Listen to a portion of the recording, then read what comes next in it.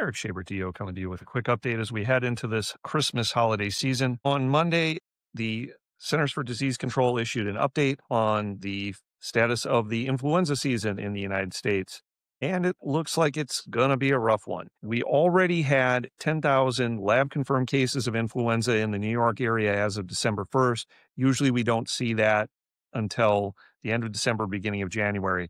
The CDC also noted there were similar spikes in influenza cases in the New Orleans area and in Denver, Colorado, so we're likely to see that throughout the country.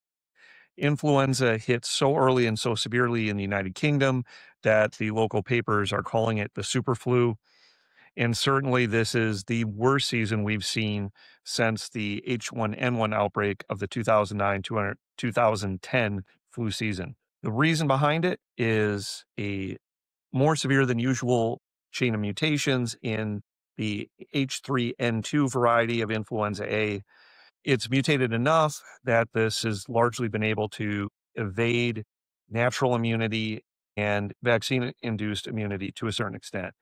Please do recognize, though, we are still seeing a drastic cut in hospitalizations and other severe influenza infections in individuals who've been vaccinated. So if you're somebody who normally gets the vaccine, please do that. Other than that, get tested if you come down with a severe respiratory illness early in its course, because having a lab identified influenza case allows treatment with antivirals very early. And if you can initiate those within 24 hours of the onset of symptoms, it makes a big difference. Anyways, hope this is helpful. Stay safe and have a great holiday season. Thank you.